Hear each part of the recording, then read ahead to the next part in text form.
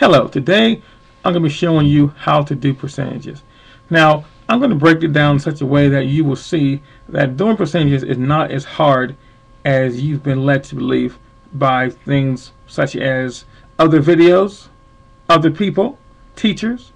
They want you to really think that it's hard to do percentages and that it takes a masterstroke of intelligence and a degree of understanding that is so recondite and so out there that no one can do it but you.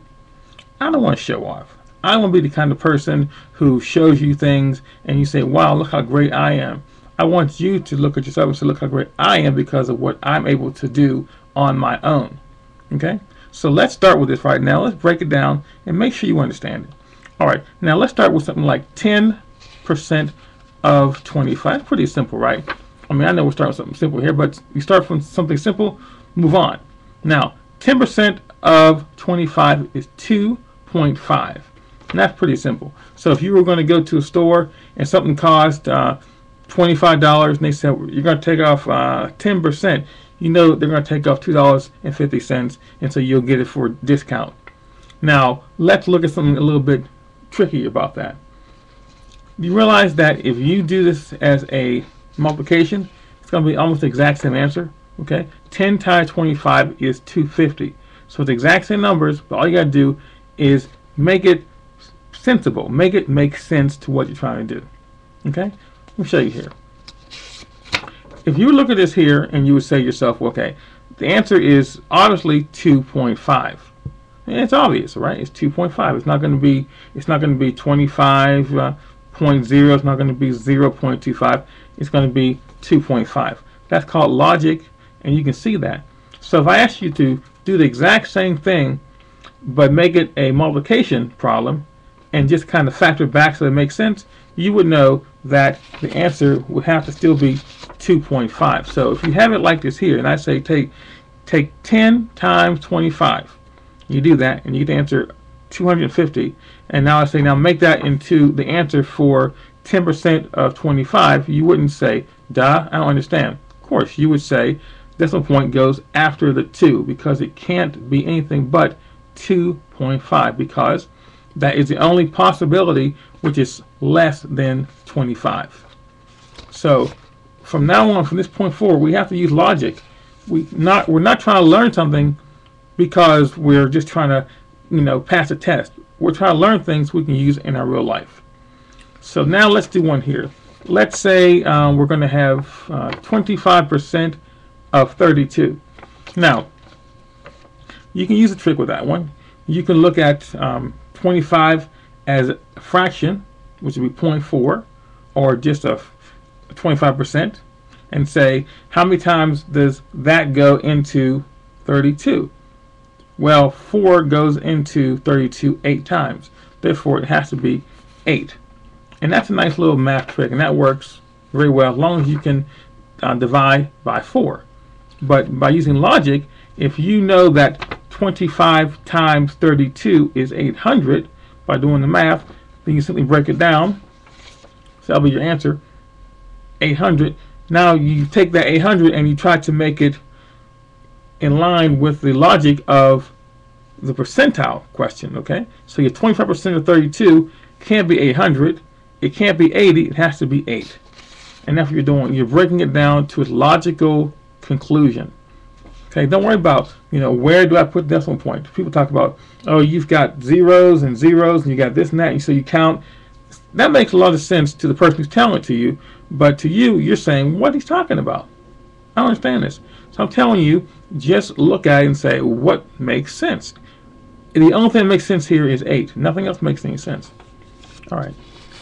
So let's give you another one. Let's do 90% of 50. Okay, and the answer is 45. Now, the way you look at this here, forget about the answer right now, but just look at this here. If you were to look at this either way, you would look at this as being 50% of 90 or 90% of 50. It's still going to be the same answer. Okay. Now, if you go half of 90, you're going to have 45. But if you go 9 times 5, you get 45. And that's how it works. So what you're doing is you're doing either this, you would go 90 times 50 and then make it make sense by taking away the zeros and put this point where it goes, or you simply look at the original one and you think to yourself, oh, that's really 9 times 5. And that's 45. And that's how you get the answer. All right. So I'll give you one here. This will be 20% of 45. Very easy, okay? This is simply 2 times 45. And that will be 90, and then bring it back to 9. Or you could look at it as 4.5 times 2, which would be 9. Okay, again, it's a simple mathematical equation that you have to just kind of look at and say, what makes sense? That's the answer. So this would be very similar to this.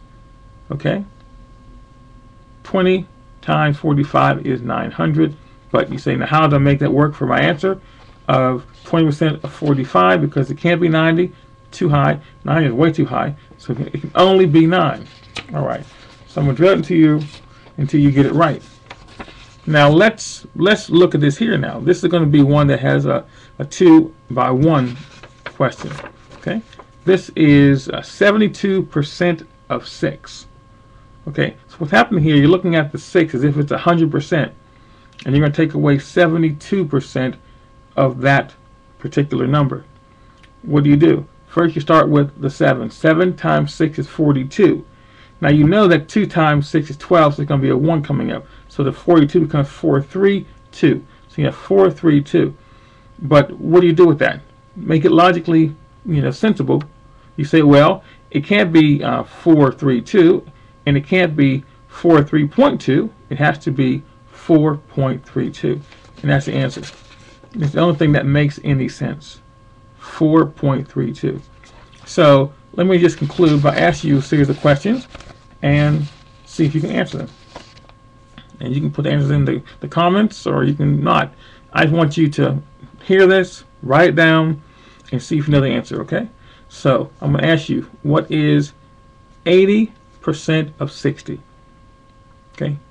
Just write it down. Nothing on the screen. 80% of 60. What's the answer? Okay?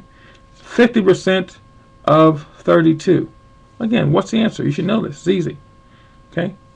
40% of 80. What's the answer? 40% of 20. Make it even easier. What's the answer? How about 75% of 60? Now, if you hadn't seen what I did before, you might think I'm giving you something that's too hard to do, but it's easy. Just do what I did last time, break those numbers down. Okay? 30% of 90. 20% of 75. And lastly, we'll do 75% of 76. Okay?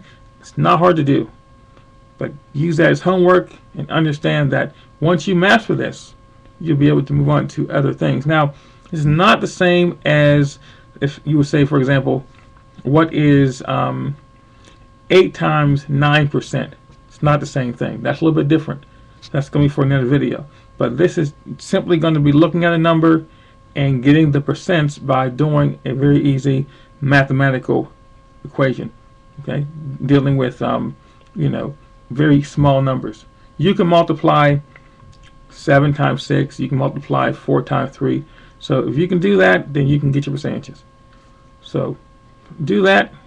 If you want, you can put the answers in your comments. Have fun with that. Make good grades, but learn knowledge you can use for your life. That's what I want you to do.